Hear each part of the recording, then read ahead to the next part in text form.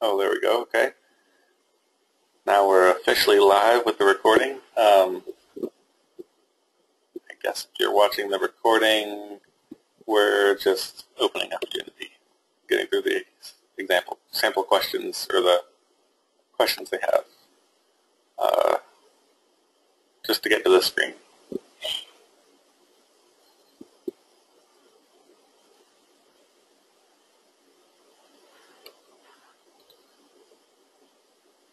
All right, Gabe, Kevin, any progress? Any response? You need more time?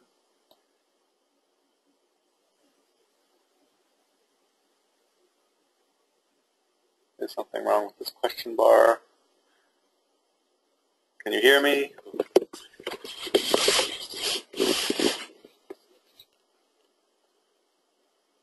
You can hear me? Good. Okay. How's your Unity? Did you have Unity up and running? All set up? Good. Gabe?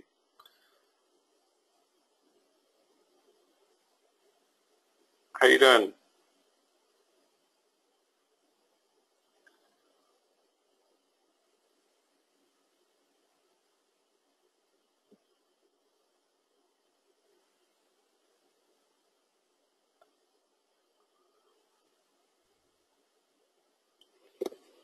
All right. That's all right, Gabe. How are you doing? Are you up to this new project page? You're still loading Unity.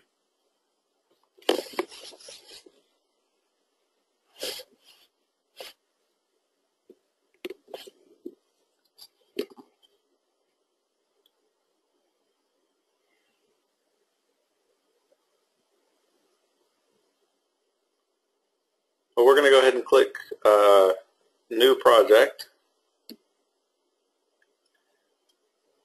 Then we'll go, you can name it whatever you like. I called it My First Unity Project. You can call it Hello World. It's a classic. Save it wherever you like. The default's pretty good. And click Create. I've already done this, so I'm going to go back, open my project that I opened, or started. So,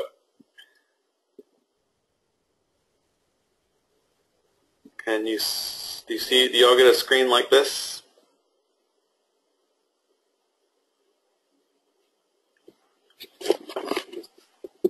Yep, okay. Gabe, if you can't hear me, it sounds like you can't, I'll send a message in chat to you. That should work.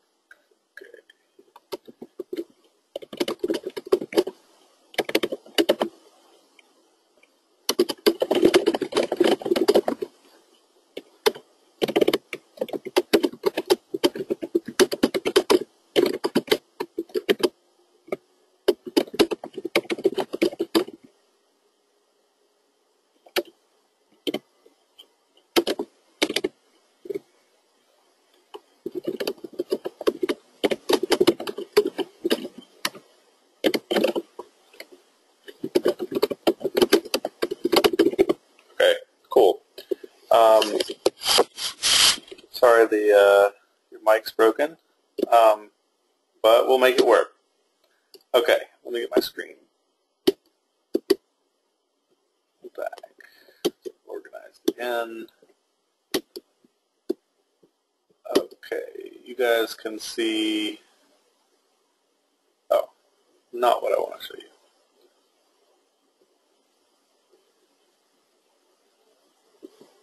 This should be it. Okay, cool. You guys can see my screen now.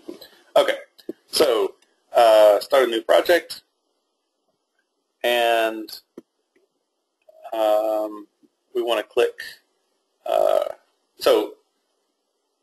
just let me know if this is too basic for you, but I want to cover just kind of how to move around.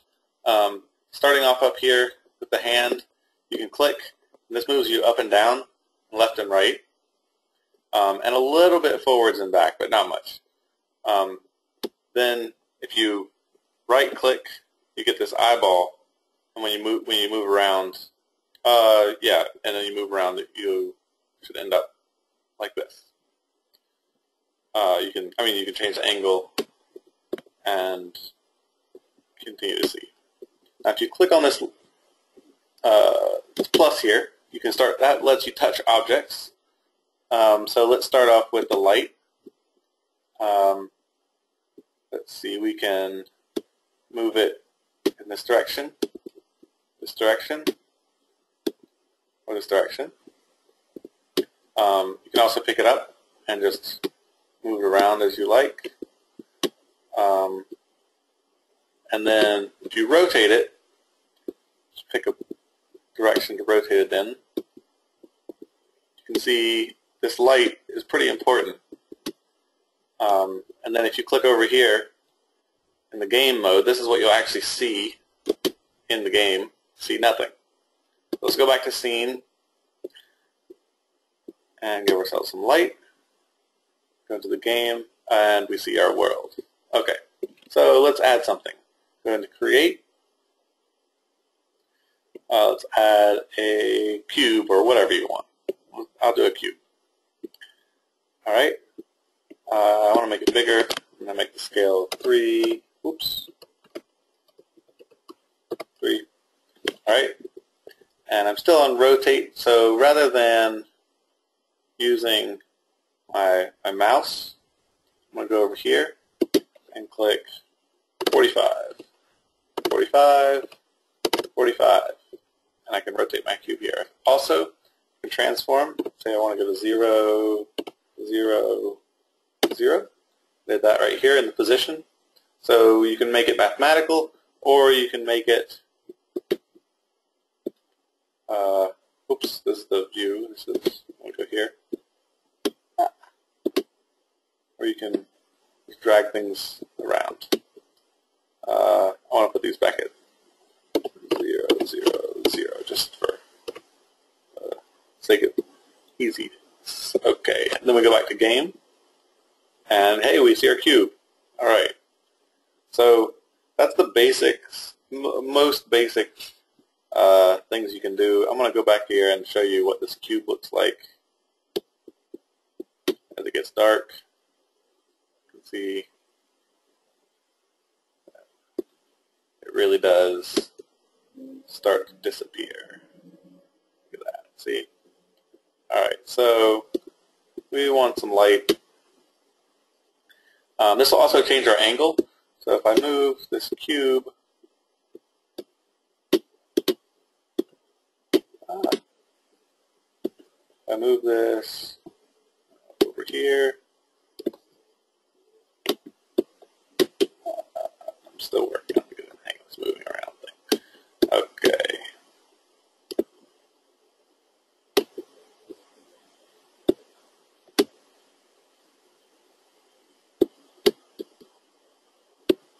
Move this over here. You can see that, oh, I was trying to put a shadow on it. I did the wrong direction. Let's see. Can rotate this around. I'm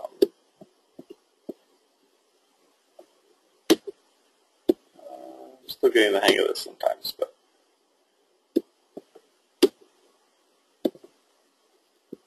move this over here, and then we click this guy, move him over here, grab the cube, move over here, and go back to the game.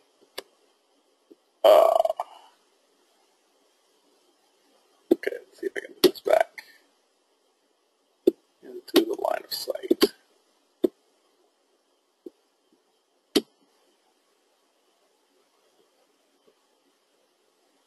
Oh, I lost it.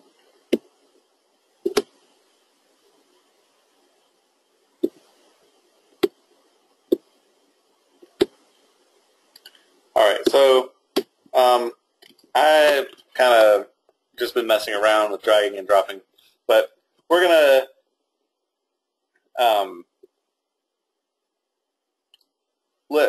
it's a lot easier to use these position things here. especially if you want to like drag and drop and get it close, and then make it, kind of snap into place with position. So I think you see what you can do here with these kind of pieces. It's fun to explore, what other kinds of shapes you can get. Whoops, that was a cube again. I meant to create a sphere that we can distinguish. Let's see if this, yeah, so now we can see some shading because we've moved the light around. So that's all I was going for there. But now I want to, oh yeah, okay. And an important thing to note is that, so all of these objects that we've been playing around with, they're called game objects. Let me switch around to here. All right. So you've gotten set up. Oh, I didn't mention this. Probably should have. You're going to want to load certain assets into your first game setup. Mainly cameras, characters, cross-platform input, effects, environment, and utility. I'm going to go ahead and just post that in the chat bar here so I can move on, and you can go ahead and add those if you like. Cameras. If you didn't do that in the first place or didn't just check out all of them, then you can always just create a new one. But we're going to actually jump into some example projects in a sec, so don't worry about it if you didn't. These are just the key ones.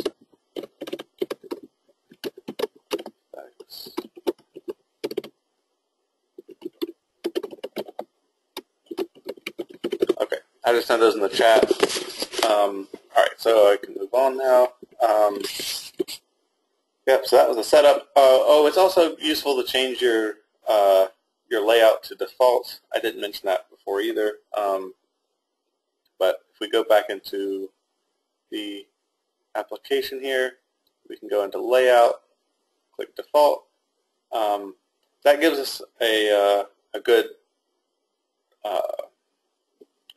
well, you can see what happens when you change things up.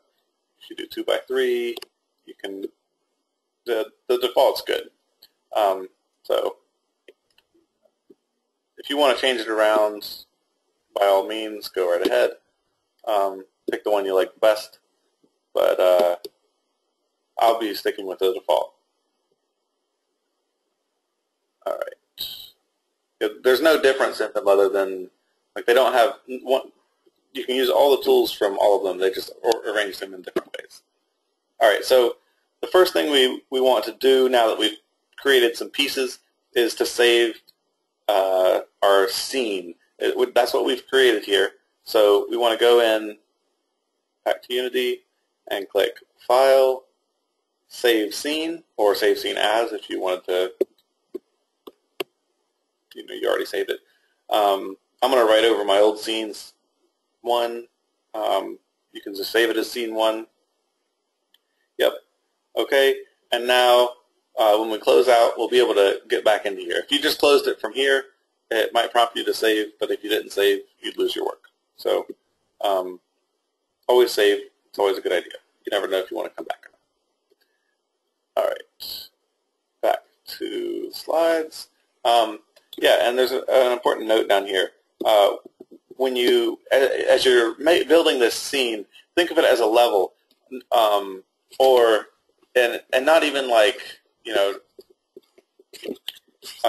if you're familiar with Skyrim, a good example is the entire world is one level, but your house and all of the shops and things, those are different levels. If you're used to playing Mario, then every stage is another level, or maybe in a boss battle will be another level because it's usually in a different place, unless the boss battle is in the same level, and then it's not. So it's really like each scene is one instance of a location that you build. And you could duplicate scenes if you want to make them change. Maybe you return to a level but things have changed. You might want to duplicate a scene. So scene 1 and scene 2 might have very similar things, but you might change some pieces around and that sort of thing. So that's how to think about the scenes. We went through the layout. There is a game preview that I didn't point out. If we go back,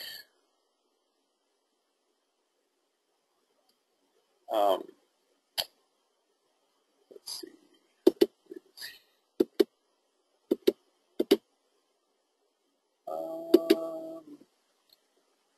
See, I had it up before. I can't remember how to get that back.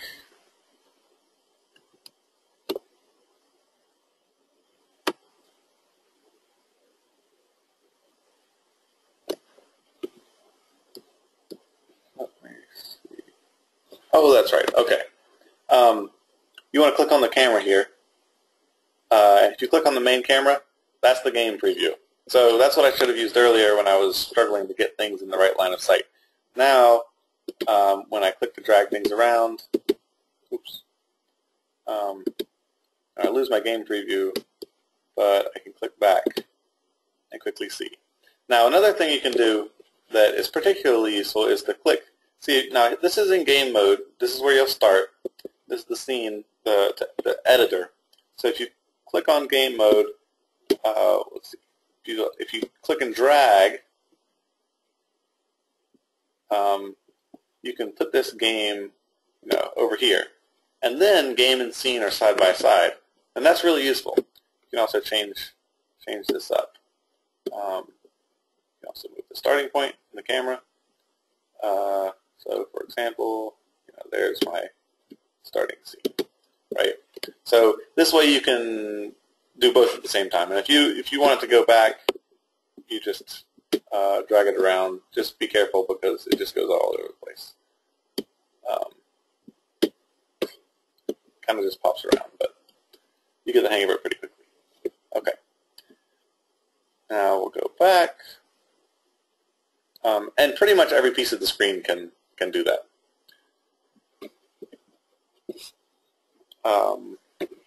Yep, talked about that. We talked about the view controls. So game objects. That's what these are called. This camera is a game object. This light is a game object. And the cube is a game object. And every other thing you find in this this list here. Now, if I go back to Unity, if we can create it, it's a game object,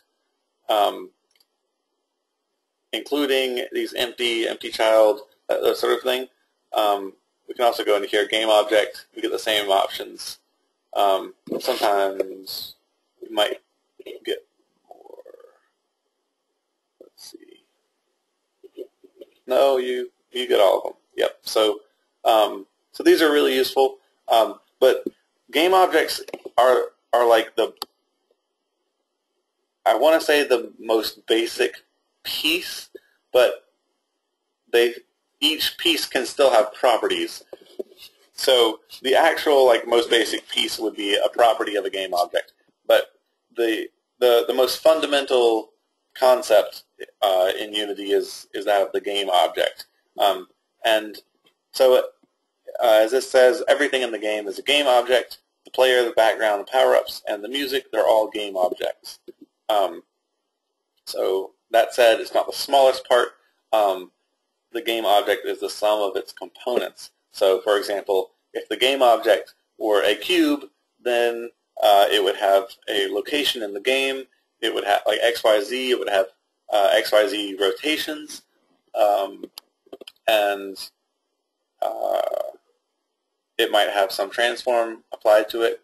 Also, it might have certain properties like it's static, it can't move, or maybe it's dynamic, it is affected by gravity, that sort of thing.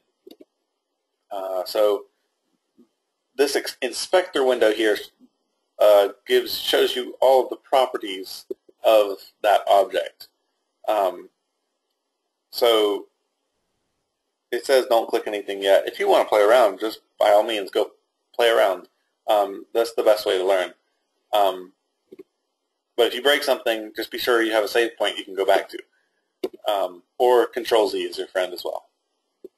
So you can add, delete, and manipulate components on this inspector window here.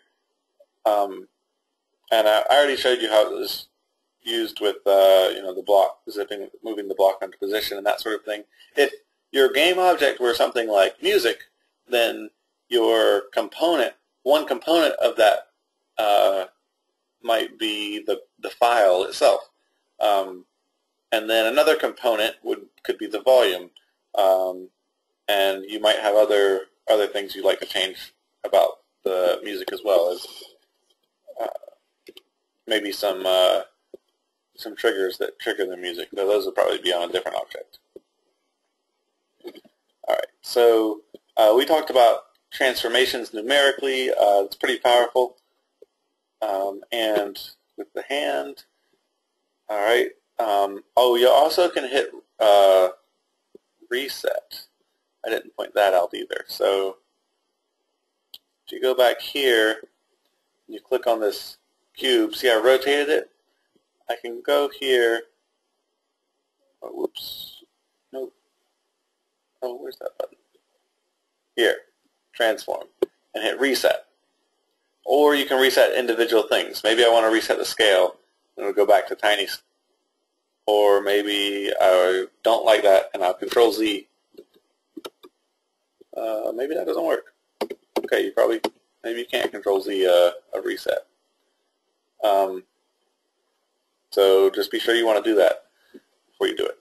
But you can always make, like if I wanted to make it big again, I could do it. It's just, there we go. It's big again. Okay. So we went over rotation and how to rotate. You can use the hand. I didn't cover so much the hand. Well, I guess I did a little bit. But if you can get your mind around the angles, it actually tends to be a lot easier to rotate. Again, with this transform component here. But both, some give it a shot in both ways, and you might find you can also scale an object using this tool. I didn't show you that, but I'll let you figure that out. It's just like the others. You can also reset on all of those things. Let's see. So I showed you how to manipulate the directional light already. So you can you'll see the shadows. I took you through these examples already. And yeah, like this note points out, this is what your players will see. This is so that you can still kind of actually manipulate things while it's dark, but this is what your players will see. So just always be mindful of that. All right, so that's the end of our slides, but not the end of our lesson. So that was a quick introduction. So now what we want to do, now that you've saved, is go to Open Project here. All right, and instead of your own project, we're going to open the Standard Assets Example project. Yeah, sure, I'll save. This might take a little bit because there's a lot of files to load. Okay.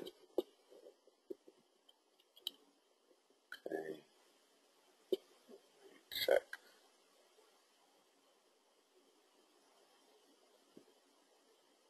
Was I paused the whole time?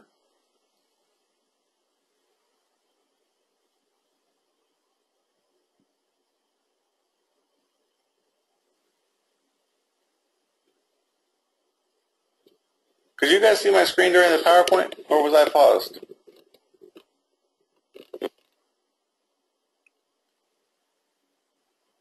You can see it? Oh, good. Okay. Maybe it just paused itself when I switched over.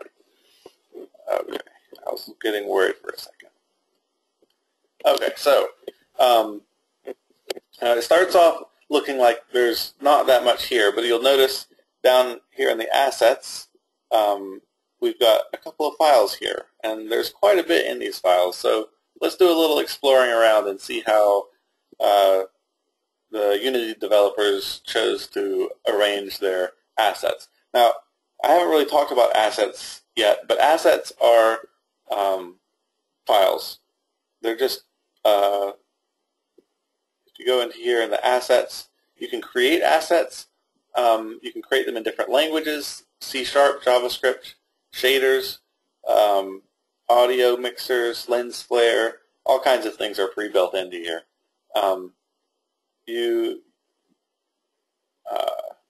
But each one of these is going to create its own file, including sound and volume. Those are, I mean, not volume. Sounds are assets that you would add as a component. You know, you would link that to your sound object if you want to create audio, your audio object, audio source.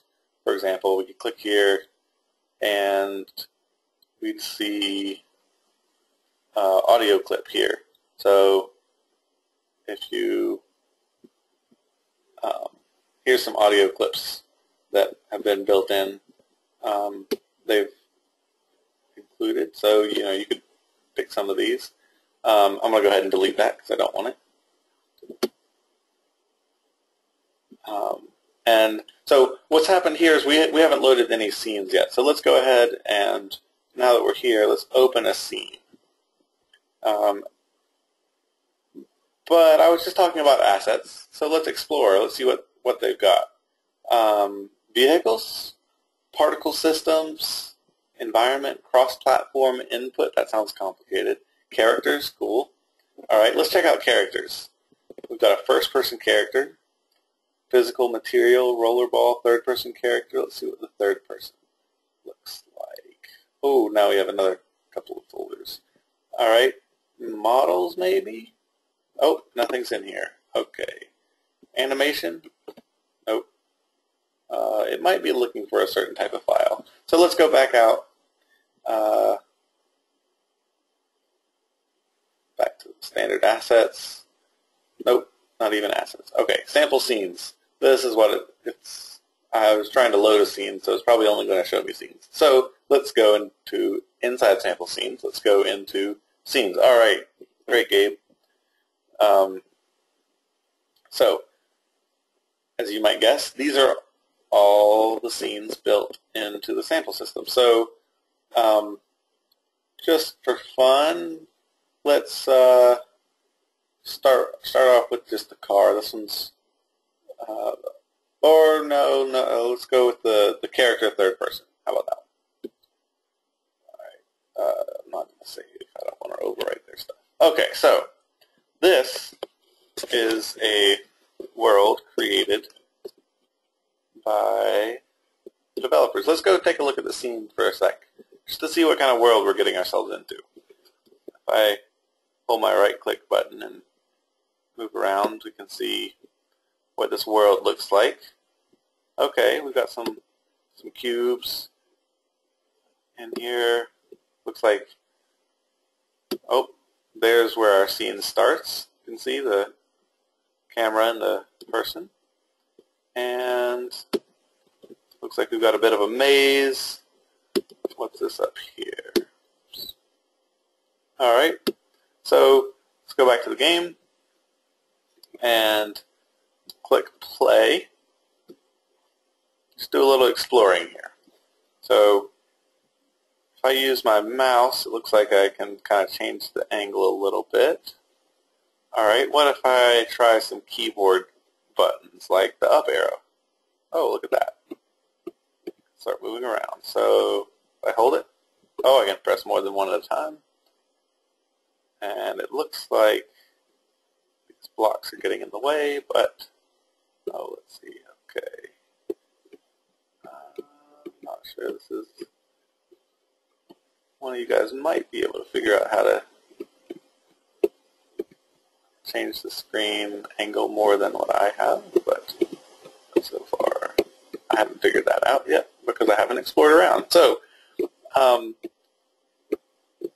what oh yeah, let's try something else too. Let's hit the space bar. Oops, didn't hit it in time. Okay, space bar.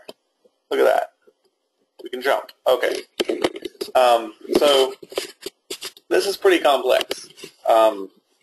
This, just getting all of this built and designed would take quite a bit of effort. Just designing this person would take a lot of effort. So let's explore what went into this. You can see there's a lot of components in here, and these components are actually classed in folders.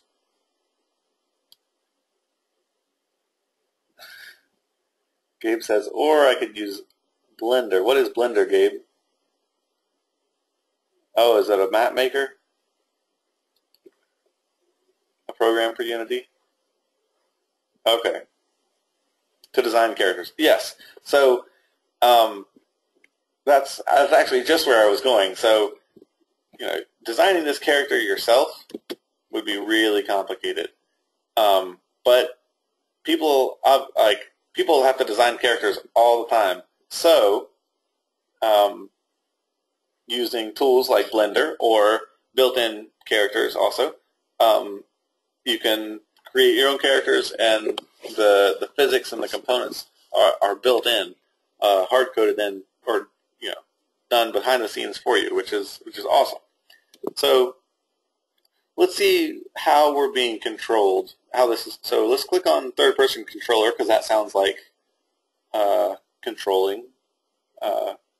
We might be able to control something with that. And what we're doing here is looking over at the inspector, kind of seeing what components there are. We can see this is really complex. Not something we necessarily want to be messing with too much. These down to the toes, left toe 1 and 2. So this is pretty complicated. Like we said, you can use tools to build your own main character. So let's maybe go somewhere else. UI, user interface. That sounds like it also could be controls. So let's try clicking on it. Let's see. Nope. We got a few more inspector tools over here. We've got something called Canvas, the Raycaster, which is a script, and mobile control rig, but still nothing that looks like our keyboard keys. So this looks promising. How about the Move touchpad? Okay, so again, we've got touchpad script, but no luck there. Let's see. Let's actually go into the text. Oh, and maybe we do actually want this. So the source image is the touchpad sprite, and the script is touchpad. Now, if we want, we can open up this script and see what it's actually doing. And if you look here, you can see as we were going through the assets, this is in the cross-platform input. We're trying to kind of explore how this guy moves around. So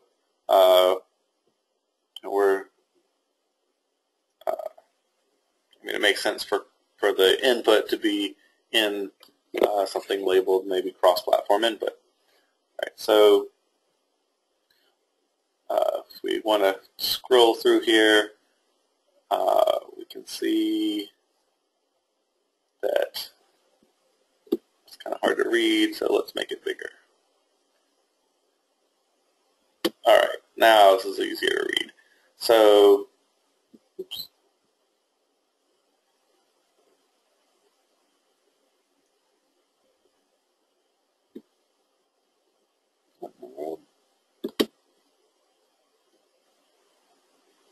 Okay.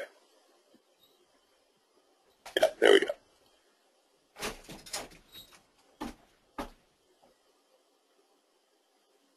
Is that Mr. Dubik here?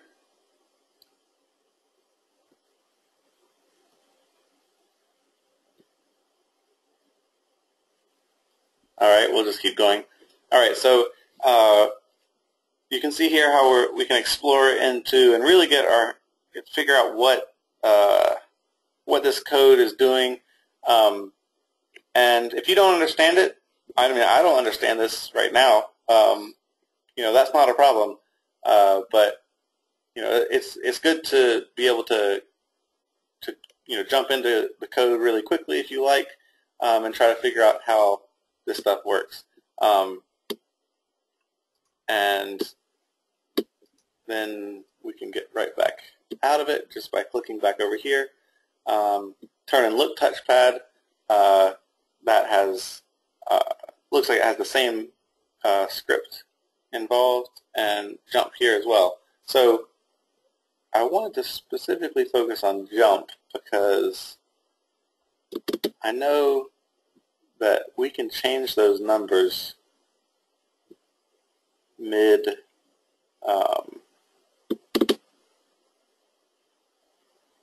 I'm going to double click on this script here. We can change the jumps numbers, so how high he jumps, mid jump, or while we're playing here. But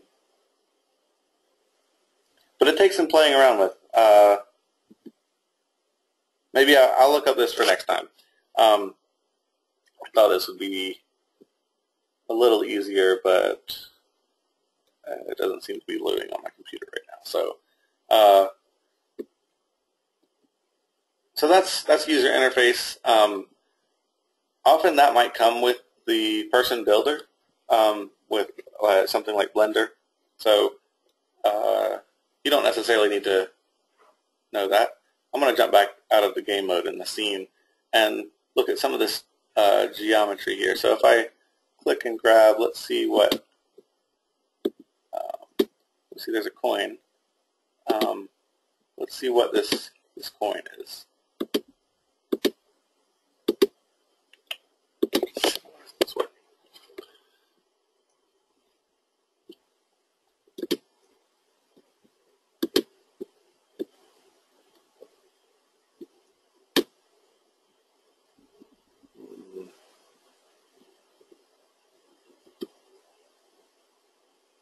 Well, I know we can go in here. Okay.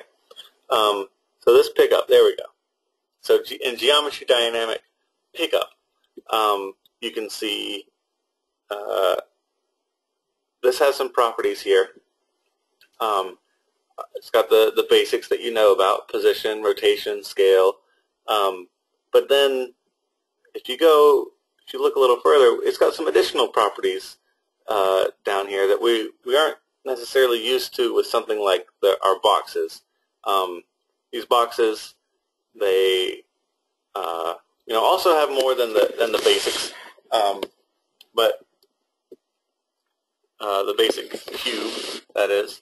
But see, this pickup here has what's called a pickup prototype. So that this is a special type of component that just basically tells it. Again, I'm not sure that this file is going to be able to open. No, it doesn't like it. Okay. But it allows it to be picked up. And then it would be, some code would run, and maybe your tally of coins would go up by 1, that sort of thing. Oh, I just clicked on the ground this time, and it worked. It took me straight to the ground obstacle, which will help you from falling through the grounds, giving you ground lines and that sort of thing. So let's go back to that box, because that seemed pretty interesting, and I'll try to find it.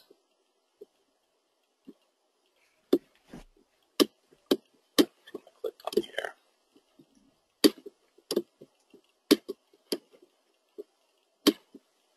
Oh, there we go. Okay. Zoom in. Whoops. Sorry, I hope this isn't making you too dizzy. Making me dizzy. Okay. So this box here, we ran into it, right? And it moved. So there's a couple of things that give it these properties. and those things would be the components. So we start off with the most basic component, the transform, and then we've got this cube mesh filter that kind of helps describe the cube. But then we also have this what's called a collider here, which is a special property that lets tells what, or, helps control what happens when something collides with it. It kind of gives it its property. And let's see, what does this say here? Non-physics.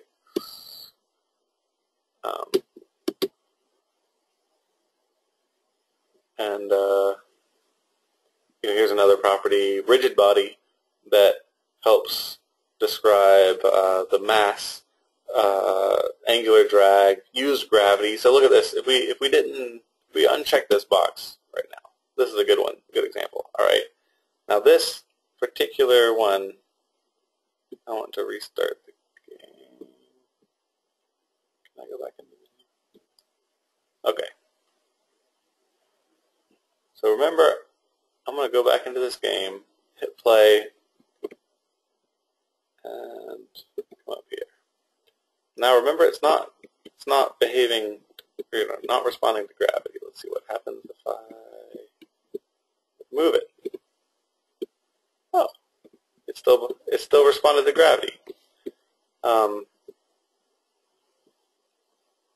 I guess there's one possibility that was a different box.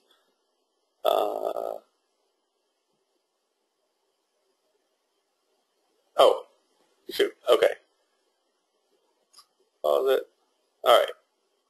Hit play, and now let's click on this box here. After we hit play, now let's turn gravity off. Okay. So mid-game, while we're playing, we turn gravity off. This is back onto the screen. All right. Now let's run into the box and see what happens. Whoa, look at that. Flying off into space. Whereas these boxes, they stay right there. So what we did was basically turn off the, you saw it still rotating, it moved, it still collided. That's because we had these colliders attached. But we basically turned off the gravity engine, just that one component. If we click this use gravity again, look at that. Do you see it fall from the sky? If you didn't, well, you're going to have to watch the YouTube video because that's going to take a while to do again. Oh, actually, you know what? I guess if I run off to it, I wonder if it will just start taking off into the air if I just run into it. Okay, let's see. This is the best way to kind of get started with Unity, is to see what other people have done. Oh, now I'm not even going to be able to catch up to it. Look at that. So see what other people have done and try to emulate it. Oh, there we go. Now we've left this world where we hit a ridge or something. I don't know what that white thing was. Now it's really going off into space. But we can bring it back, right? Now look, keep an eye on it. Keep an eye on it. And there it goes. It fell down. So, I encourage you to check out some other projects. I'll give you some, not in open projects, sorry, not other projects, other scenes. They're fairly different from this one. If we click on open scene, you can go into sample scenes, and you can see by the names here, there's a 2D character. There's some aircraft, jets, and propellers. There's a car that you can drive around, particles and rollerball.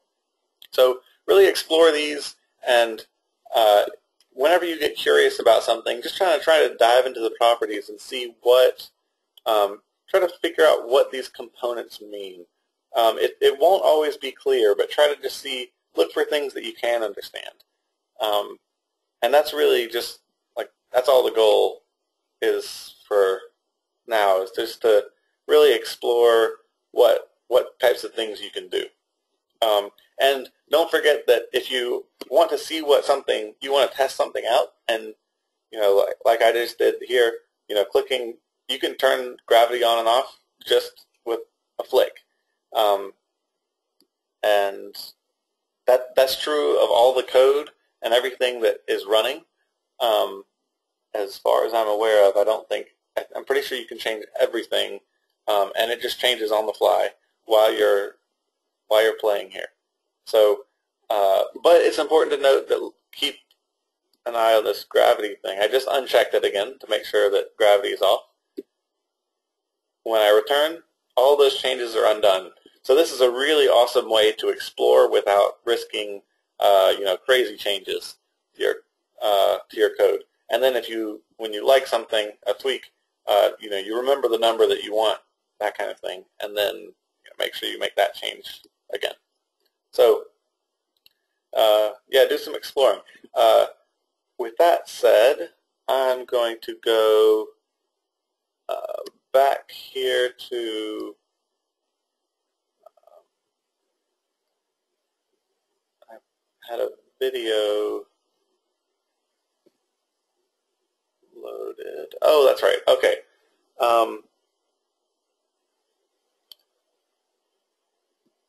Oh, Gabe, yeah. Gabe just said, a friend just sent him an article that says the universe may be a hologram.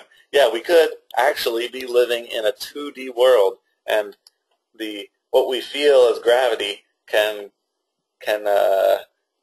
make us see it and feel like it's actually in 3D. And the weirdest part is that it is apparently theoretically possible, and we might never know. That's it's a mind bender. So I'm gonna switch gears for a quick second, and I think, where is it? Here it is. Okay, so this guy has some advice on game development, and after he talks, I wanted to leave myself an extra couple of minutes because some of what he says is a little harsh,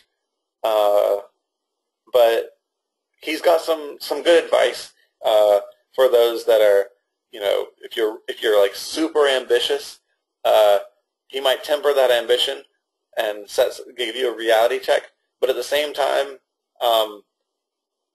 yeah. Well, I'll let him speak, and then I'll say what I want. Every year, we get a lot of requests to do sponsored shows, and we end up turning the vast majority of them down. But every once in a while, time to fix that. The truth is, I have run into too many people who at some point decided they wanted to make games, and they picked up an engine, and they started diving in, and they quit before they ever finished their first game because the experience was just frustrating. It seemed like it was going nowhere. And I don't know if we can help, but this team has quite a lot of collective game-making experience, so hopefully some of our advice here will help you avoid the common pitfalls. The first thing you're going to want to be careful about is scope. Many people pick up a game engine dreaming of making the types of games they play. Unfortunately, this often just is not possible. Games like God of War or Final Fantasy are made by teams of at least 40 people, sometimes way more than 40 people, over the course of several years. Even if you're just amazing and you throw your whole life into creating your game, you're not going to make a God of War or a Final Fantasy. Not even close, and especially not on your first attempt. Truth is, you're not even going to create something like Super Mario Brothers as your first game. You may create, like... Okay, but you could create Super Mario Brothers as your second or third game. One level's worth of Super Mario Brothers, but even that's kind of pushing it. Your goal with your first game should be to get something built that you can actually play, even in the most rudimentary fashion, as soon as possible. Think of your first game as a learning exercise, not your masterwork. If you start with a huge project, you'll find that you don't even know where to begin, and you'll get bogged down doing little bits and pieces that have no tangible result, and it'll seem like you're not making any progress at all, and you'll hit roadblocks that you don't know how to overcome, simply to be left flailing for what to even work on next. Trust me, keep it simple. If your first attempt at making a game turns out to be a one-room platformer with bad collision that you took 3 weeks to build, be proud of that because you built it. You actually got it done. You made a game. That's more than most people ever manage. So play it and show it to your friends. And don't worry when they don't understand it or are critical because they're still thinking in terms of the big budget games they're used to playing. You know how much work went into making that game, and more importantly, you know that next time you'll be able to do it even better and faster. Soon, you'll be building games that people are asking you to let them play. Second thing to keep in mind, and I know this is going to sound weird, but don't go into your first game with a specific idea. Learn what you can do and design around that.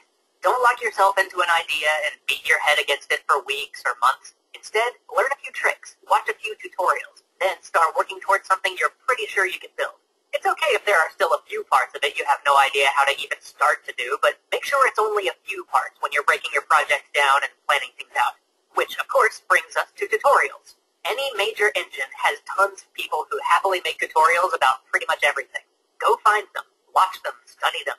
Then, if you're stuck or if you can't find an answer to your question, just ask. You'd be shocked at how many people are happy to help you through things if you just post on a forum or throw your thoughts onto the message boards. And don't be afraid of coding. Lots of people say they can't code, but if you designed your game right, you would be shocked at how little coding you actually have to do to get something done. It's a small enough amount that any of you out there watching this right now can handle it.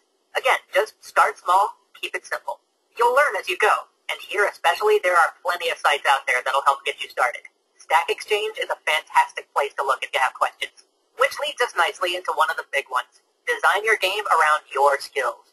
Part of understanding your scope is understanding your resources, and in this case, you are your resources. Are you a great artist, but you've never coded in your life? In that case, have your game lean on your art skills while pushing you just enough on the code side that you learn some new things. Are you somebody who can't draw or model or animate? That's alright. There are plenty of games out there that get away with what you'd call minimal graphics. Accept that and embrace it as part of your design. Constraints force us to be creative. And if there's something you really just have to have, if there's some coding task or some piece of art that your game just can't live without, but you just don't have the chops to do it yourself, go to the asset store. There is an amazing amount of stuff that you can get there for next to nothing. James just talked to a professional studio that picked up their entire voice chat code from the asset store for less than it would have cost them all to go to the movies. James really wishes he had this sort of thing when he started out working in games, so take advantage of it. Finally, don't give up. There is a lot of life that's going to get in the way. Most people start out doing this between juggling a job or a full school schedule, and it's very, very easy to let days and then weeks pass before you get back to working on your game. It's going to be a struggle at first, no question. I wish I had more comforting words for you, but all I can say is that most things worth doing are a struggle. And if you stick with it, maybe one day you'll have the option to make games instead of having to do all that other stuff. But that's it for the basics. I know that was all broad, basic stuff. Okay, so he's got some good points. He can be a little dour at times, but I think it's really important to focus on the things that you enjoy best, and rather than going in with the mindset of I'm going to create the next God of War or Final Fantasy, that is, while it may be possible for a select few, I don't think you'd be watching me if it were true for you. It's definitely not true for me. But you can still make some really cool games. You just have to decide on where you want your strengths to be. Do you want your strengths to be in graphics? Then you can design some really, really cool graphics. Or do you want it to be in, how the game interacts? Maybe you want a balance of all of those things, and that's okay too, but it takes a while to develop the skills. So starting, what he's really focusing on, these tips are on how to start your game development, not how to, Gabe, you said he built a cool game and he's only 15. Well, yeah, but I bet his first game wasn't the coolest game ever. So that was his first game? All right, well, maybe he's just that cool then. But that's pretty impressive. But, so, the important thing is to do something that you really enjoy and love, and then figure out the bare minimum of the other stuff. For me, I hate graphics. I could care less. I just need to see enough pixels to know exactly what is going on and no more. So I don't spend any time messing with that. So either I'm going to download graphics from other people who've already made them, or I'm going to figure out what is the fastest way I can program. My person will be not even a stick figure, but it will be maybe some flat image, or maybe even simpler might be a line or a box that you move around with buttons. Like, that's how simple when I design a game, that's what I do, because I want to focus on other things. So you have to decide what you want to focus on. And that's where I want to end it. Next time we'll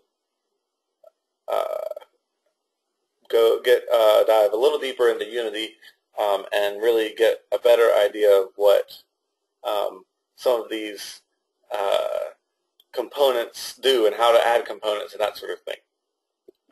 Gabe, I have not played Imperial Glory on Steam. But with that, I'm going to sign off, and graphics are terrible. All right, I approve. Yeah, games can be awesome, but you can usually tell how good a game is by, or how much someone cared by how, like, if it plays well or if it looks cool. Like, I can appreciate games with awesome graphics. I just don't want to program that. But you can usually tell what someone's strength is and what they really poured their energy into. And it really shows off in the game. And if you actually wanted a job, that's another point too I should make. If you want a job in game design, you probably will end up focusing, even though you could change around throughout, over the years of working at a job, you'll probably end up focusing on specific things. Like, you might focus on game mechanics, or you might focus on game graphics, or you might focus on maybe the physics engine, or the design, the layout, the level design, that sort of thing. But you probably aren't going to focus on more than one or a few of those things. So, and that's why these teams of people can design, these incredibly complex games so quickly, because they're all playing to their strengths, and that actually extends throughout life. And with that, I'm going to sign off, and hope you have a great evening, and I'll see you on Monday.